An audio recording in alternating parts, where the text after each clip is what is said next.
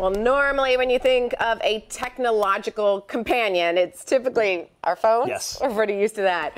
You use it for so much, watching videos, answering questions, even capturing your own thoughts and feelings. Yeah, now one South Florida entrepreneur wants to take that idea of a digital friend, make it more personal, radically changing the way people learn. In our latest Technically Speaking report, Local 10's Gio Signares walks us through this latest innovation. Kendall Peterson is a man on a mission. He's the founder and CEO of Apogee Robotics, a South Florida-based company focused on innovative robotics and AI technology. With a background in nuclear and industrial engineering, plus decades of business experience, Peterson spent time researching robots in the neurological space, coming away with the idea to try and revolutionize the way neurodivergent people interact with the world and learn. What I discovered is that there's a missed opportunity. Neurodivergent is a non-medical term referring to people whose brains develop or process information in a non-typical way. Apogee Robotics wants to fill the gap that Peterson says is present in the neurodivergent community. If we took this technology that has a tremendous ability to bring an improvement in quality of life, reduce the cost of care, and also reduce the burden on caregivers, if we did that and expanded the group, then we could make a pretty significant change in the world. So why robots? The answer is simplicity.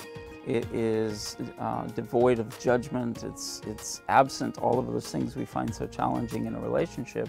So what we can do is we can deliver content, educational content, therapeutic content, or activity-based content. We can deliver it in a much more pure fashion that allows a person to absorb it in a much more pure fashion and develop even faster. The robot's name is Kebi, and there are two versions currently on the market. Both are conversational, integrated with ChatGPT. The robot moves and emotes based on what you say to it. There are also games, activities, even a theater component that has the robot sing and dance.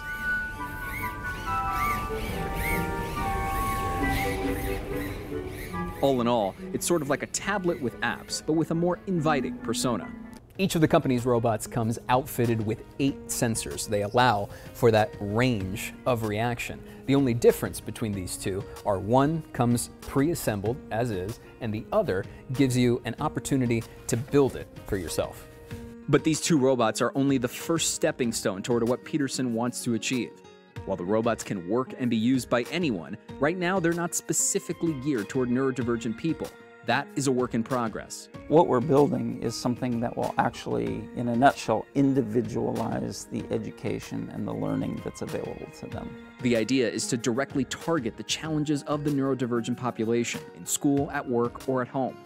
Through a series of interactions with Kebi, it could assess each person's natural learning style. Then, by focusing on individualized learning and guidance, Peterson says the company can be a game changer with its platform, ultimately helping those with greater challenges and delivering exactly what each person needs. I love these little guys. I love them. You know, they're with me every day. They're always at my desk, and we talk and we have conversation. I love them, but I can't wait for them to be able to do more. Peterson says the company is about a year away from a working version of their personalized approach robots. Then, after months of testing, they expect it to be ready by the end of the first quarter of 2025. Technically Speaking, I'm Gio Signares, Local 10 News.